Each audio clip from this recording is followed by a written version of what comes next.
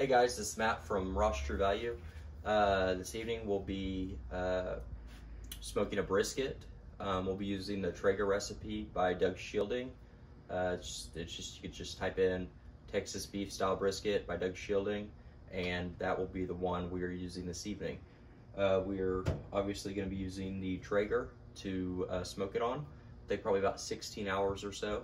The Traeger I have is the Series 20 Traeger. It's a few years older, but we carry the Pro 34, the Pro 22. Those are the styles similar to this that do not have Wi-Fi. The new styles that we carry are the Pro 780 and the Pro 575, and those are both Wi-Fi enabled and have a DC motor. But for this purpose, we're going to be using my Traeger here. So you want to make sure that you have a full hopper of pellets ready to roll. I believe those are Signature Blend pellets to get us going. You got your grill tools here, and stay tuned for what we do next. Okay, hey, we're back. So this is a probably about a 6-pound brisket. I like to buy the pre-cut, pre-trimmed ones, so I don't have to do all that myself.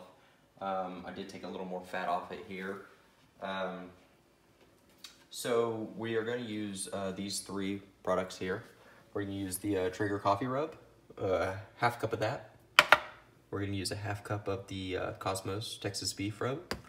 And we're going to use the Cosmos Reserve Blend injection to inject into it.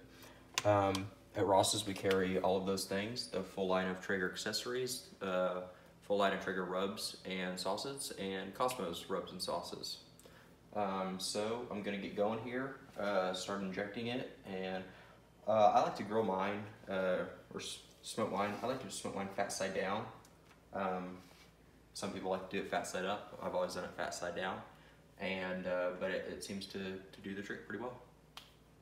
I have injected the brisket, and I've spritzed it with apple juice right here. And I've spritzed the bottom and the top with apple juice. I've let it sit for 30 minutes, so now we're going to add the coffee rub and the Cosmos Texas beef rub. I blended it together, a half cup of each. So I'm gonna apply this to both sides of the brisket thoroughly. And then after that, I'm gonna apply 2 tablespoons of black pepper to just the top to kind of season it off. So we've got it finished braising it and everything. We've got all the seasonings on it. So the Traeger is heated up and it's at about 180 to 200 right now. So I'm gonna go put it on, and what you're supposed to do is after the first 3 hours, every 30 minutes you're supposed to spritz it with apple juice. But no one's really gonna do that because it's too much work. So I'll like spritz it probably every hour to hour and a half for the next probably 12 hours. And we'll go from there. Follow me to the Traeger.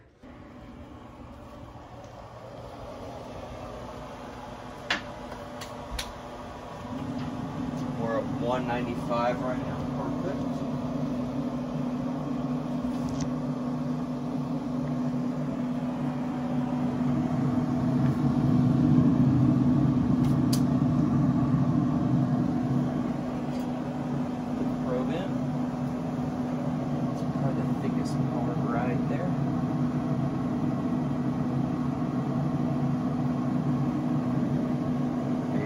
We'll start spritzing in 3 hours.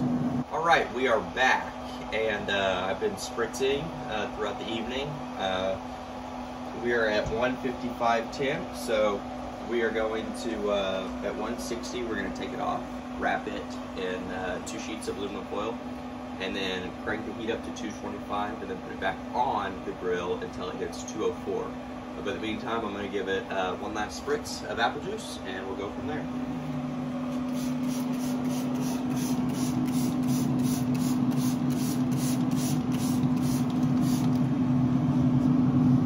We are at 160 on the Pro.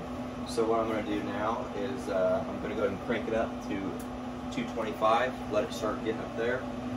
Then I'm going to take it out.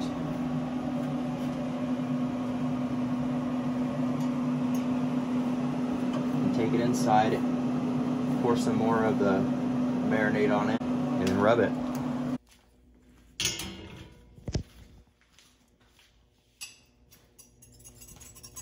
So we're gonna pour a little more of the marinade on top of it, wrap it back up, and stick it back in there.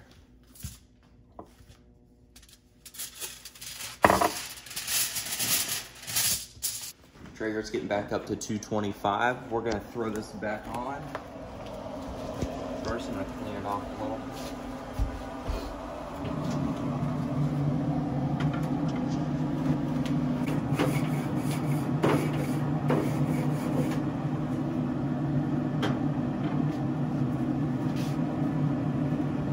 There's the brisket.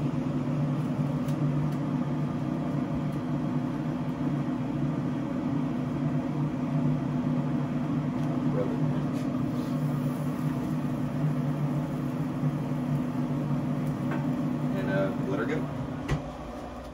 So this is the finished product, part of the finished product. We sliced some pieces off to show you guys what it looked like. We already had it for dinner. Tastes very good. And you can get all of these products besides the brisket at Ross True Value in either Chickasha or El Reno. And thanks for following along with us.